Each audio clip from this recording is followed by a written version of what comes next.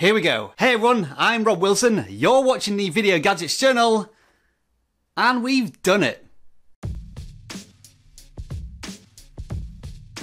Alright, I'm just going to talk to the camera here. I'm not going to do any preparation other than a couple of notes here, just to make sure I cover a few points, and this is all going to be ad-libbed, and if there's any mistakes and I stutter or fall over my words, which I often do, and you don't see all that because I edit it all out, then that's not going to be the case in this video, because I just want it to be as real and as genuine, as authentic as possible for what is a monumental occasion, or should have been, in terms of the Video Gadgets Journal reaching 100,000 subscribers.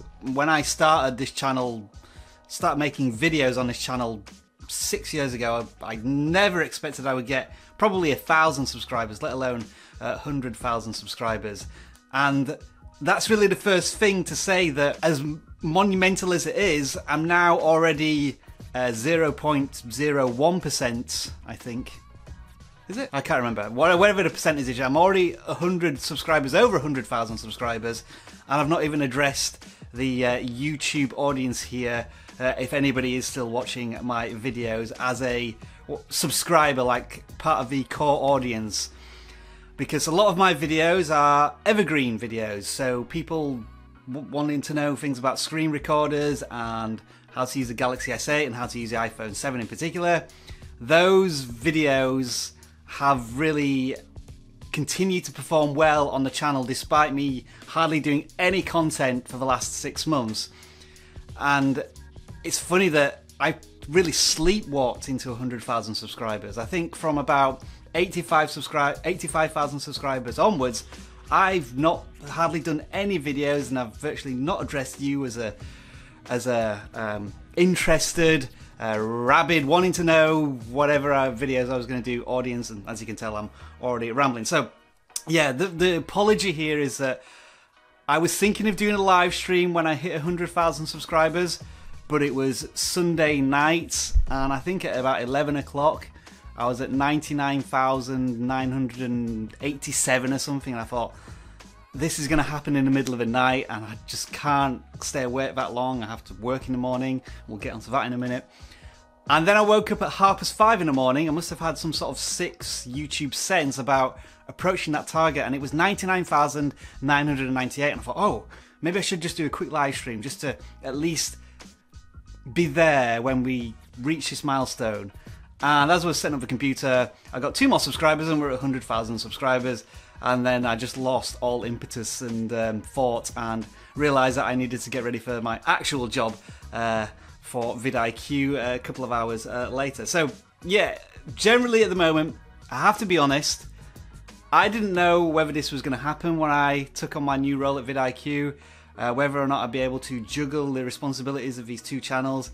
And so far the answer has been no. vidIQ is all-encompassing, and let me stress here, I absolutely love what I do, and the opportunity to work in a YouTube environment full-time is something I don't regret from where I was having a full-time job and working part-time on VGJ, and even more part-time on vidIQ.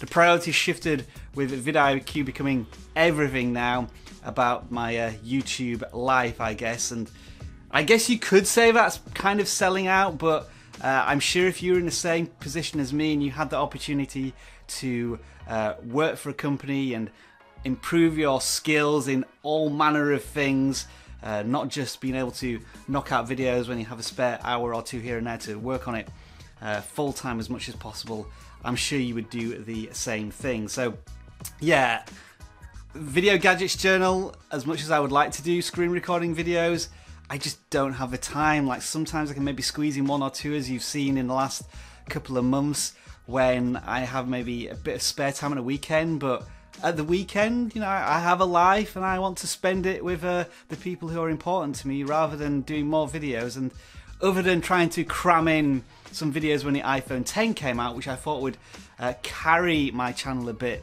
through the winter period, and it did, but those videos didn't do quite as well as my previous big, you know, Galaxy S8 videos and iPhone 7 videos. The success really of the Video Gadgets Journal, even though it was a 6-year project to get to 100,000 subscribers, more than half of that occurred in the last year. And that's when I did start to really ramp up the screen recording videos, and I got the Galaxy S8 and I put out some content which really struck a chord with an audience, and a lot of people watched them and they went to the top of the rankings. And I think I was on about 49,000 subscribers this time last year.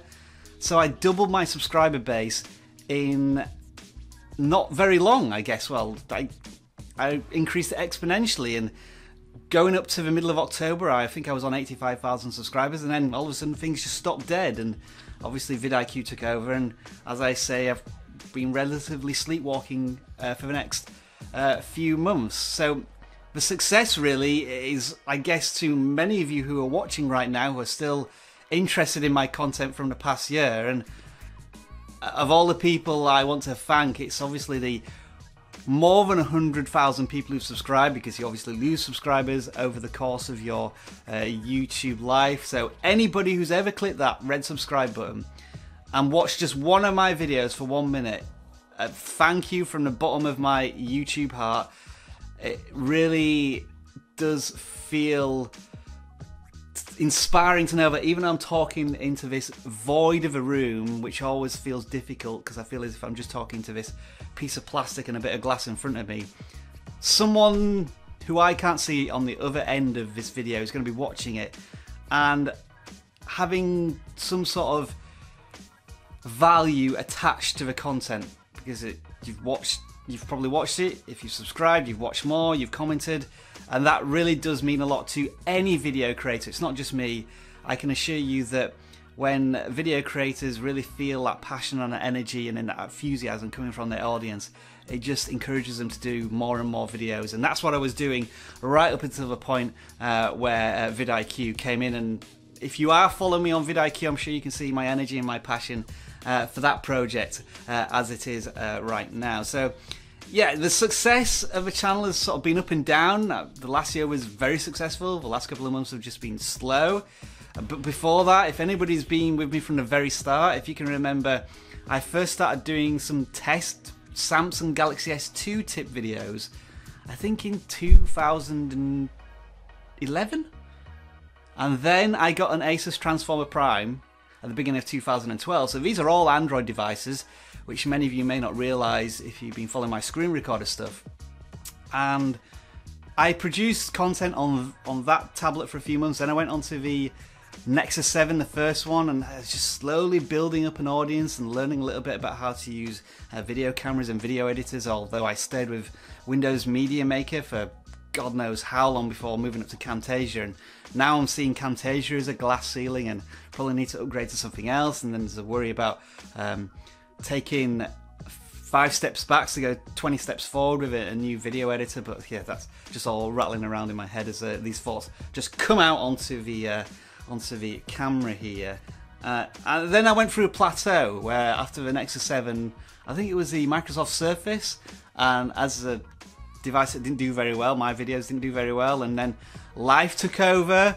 I moved away from most of my friends and my family when this opportunity to move to Canada with my previous company came up, and the opportunity to live here is just magical and sensational, and I'm still very grateful to my previous company who allowed me to do that. And it kind of made me take a break, well, pretty much for about 18 months seriously from YouTube. And then as things settled down over here and my now girlfriend moved over and we settled down, I was wanting to get back into video making, and I think it was in 2015 when I started to ramp up again the content. And it was the first the first screen recording videos that really started to ratchet up the views, and I found my niche. And even though people were complaining about me doing screen recording videos over and over again, it's almost as if YouTube was sending the entire audience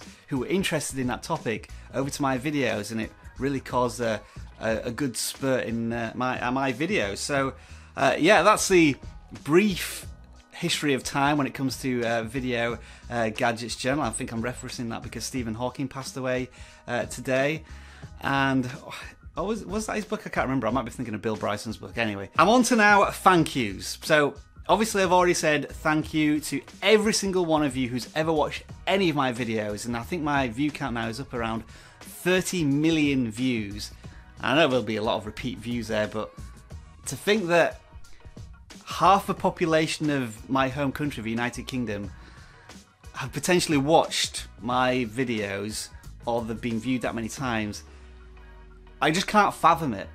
When I think about it now, it's unbelievable that somebody with such humble ambitions was able to have such an audience to watch so much content. And again, going forward, the people have committed more to the Video Gadgets Journal with subscriptions and contributing comments and any collaborations I may have done in the past. Thank you to every single one of you who has been on the journey with me. And now I'll say the sort of last thank you for my girlfriend Sarah, who probably has no idea I'm saying this, but when she moved over, she was always supportive of me continuing to make my videos and my content, and like it was a 2-year journey from maybe September 2015 when I would start making videos again to October 2017 when vidIQ offered me a position and we talked about it, and I thought, I'm leaving a stable job to go into like this tech world, the Wild West of YouTube, and